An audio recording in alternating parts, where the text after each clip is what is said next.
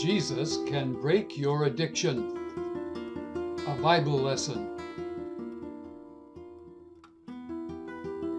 I cannot change.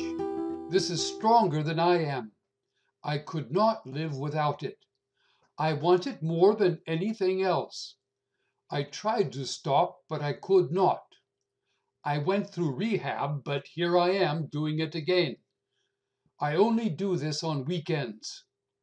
This has costed me everything I had. There's nothing I can do about it. Some addictions revolve around alcohol, drugs, fame, food, gambling, gaming, porn, power, sex, sugar, wealth.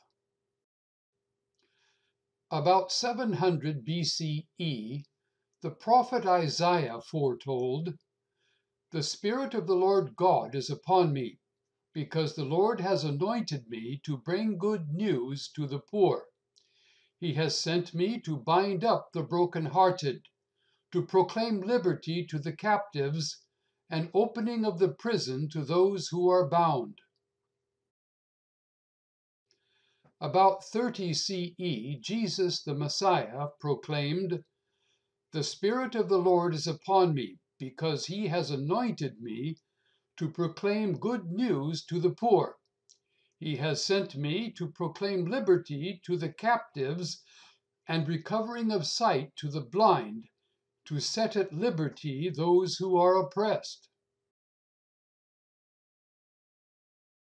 Jesus explained, "If you abide in my word, you are truly my disciples, and you will know the truth, and the truth will set you free. Truly, truly I say to you, everyone who practices sin is a slave to sin.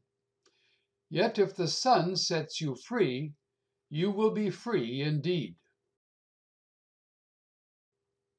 About 55 CE, the Apostle Paul wrote, "Neither the sexually immoral, nor idolaters, nor adulterers, nor men who practice homosexuality, nor thieves, nor the greedy, nor drunkards, nor revilers, nor swindlers will inherit the kingdom of God. And such were some of you. But you were washed, you were sanctified, you were justified in the name of the Lord Jesus Christ and by the Spirit of our God." Thus, our Creator provides two powerful means by which he breaks addictions. 1. The name of the Lord Jesus Christ, and 2. The Spirit of our God. 1. The name of the Lord Jesus Christ. The New Testament of the Holy Bible teaches that Jesus Christ is God Himself come into the world as a human being. The reason the Son of God appeared was to destroy the works of the devil. Our addictions make us slaves of the devil.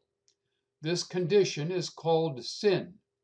When Jesus died on his cross, he took our sins upon himself. Jesus' death broke the devil's power over us. When Jesus came back to life, he showed that he is the Lord who has won victory over the devil. 2. The Spirit of our God. Repent and be baptized, every one of you, in the name of Jesus Christ for the forgiveness of your sins, and you will receive the gift of the Holy Spirit. When we get baptized in the name of the Lord Jesus Christ, we receive God's Holy Spirit as a free gift.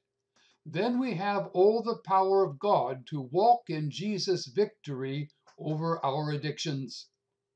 Neither willpower nor good deeds nor good intentions can break an addiction.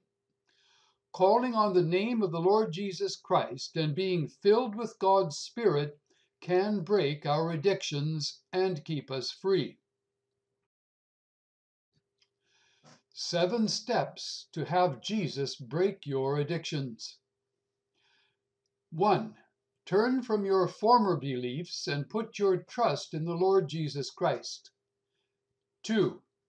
Believe that Jesus died because of your sins and has risen back to life.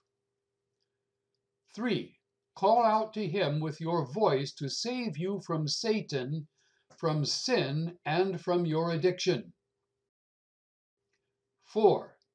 Ask some Christians to baptize you with water, praying for you to receive God's Holy Spirit. 5. Whenever you feel a desire for your addiction, speak to Jesus, asking him to fill you again with God's Holy Spirit. 6. Stay away from persons and places that practice your addiction until you become strong. 7. Gather often with other addicts who have faith in Jesus, praying together to God to keep you free. What fruit were you getting from the things of which you are now ashamed? For the end of those things is death.